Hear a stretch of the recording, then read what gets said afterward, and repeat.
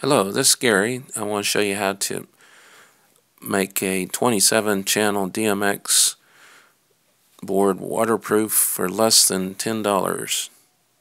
What you need to do is plain old box, which is model number 3640. You can find it at Home Depot or at Academy Sporting Goods in the fishing department. What's nice about this box, it's got a rubber seal on the lid, and then it's got 3 handles that clamp the seal down to the bottom portion of the box. The only problem with the box is it has these dividers in it. What you have to do is grind the dividers out of the box with something that will grind the plastic away. Now once you get the plastic ground down on the dividers, you only want to grind it down to about 1/8 of an inch to the bottom. If you go all the way to the bottom, you're going to probably make a hole in the bottom. But it doesn't have to be exactly perfect. It works really great once you get it all ground out. Then you put the board upside down into the top part of the box. Once you close it, it should close and hold the board in place because the dividers on the lid are still intact, and what it does is it actually makes a really good fit where you don't have to use any kind of glue or fasteners to fasten the board in. The next thing I do is put holes in the bottom and the side of the box next to the handles. These holes are for all the wiring going to the 27 channel board. So in my situation, I'm going to be hanging this outside on some kind of stake where the wires are all coming out of the bottom of the box, so that will pretty much protect it from getting wet. Next thing you want to do is put the DMX signal wire through the box, one of the holes, and then attach or solder that signal wire to your board. I tin the wires before I do any soldering, so I put solder on the wires. Then on the board itself, when you're looking at the board, you'll see an A on the right side, and then next to the A is a triangle with 3 soldering pads. So the center pad is the negative and the right pad is the positive. If we use Holiday Core's technique, which they have on many videos on their website, they use the orange wire for the ground and the orange striped wire for the positive. So the ground's the middle and the right side is the positive.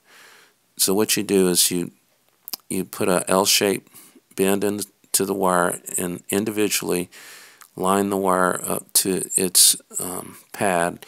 Then all you have to do is heat the wire with a soldering gun. You don't add any solder when trying to attach the wire, so it makes it a lot easier to do it for me with that technique.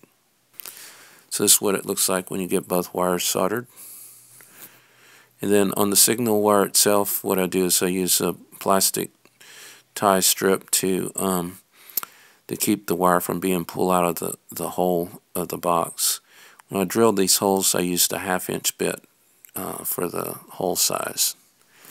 Then on the opposite side of the board, I have the power supply. In my situation, I've got an RGB arch that I'm using this board for. I'm using 7 channels. This power supply comes also from Holiday Core, and I've only have 6 RGB light nodes per channel, so it's not pulling much power. So there's plenty of power in the 12 volt power supply, plus the power supply is waterproof. You can leave it out in the rain. Then I do the same thing. I use a plastic tie to keep the wire from being pulled out of the box. And there's the wire.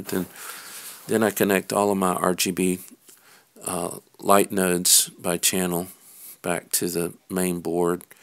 The board is very well marked. The other thing you have to do is do on the orange or the red switch, set your first channel setting. and I'll provide a link to show you how to determine which switches to pull to, like, set your starting channel. Like if you want to start at channel 300, then you've got to set the dip switches to that value of 300. So that's what it looks like all closed up. The nice thing about it is you can see your LED status light through the box, and when it's a solid light, it means you've got power. When you load the LOR control panel, then the light should blink, indicating that you're getting a DMX signal. So I did this little demonstration with an iPhone app called Pixintel, which will be available in its new version around November 10th, so 2012. So if you'd like to try this app out, please do so. Thanks.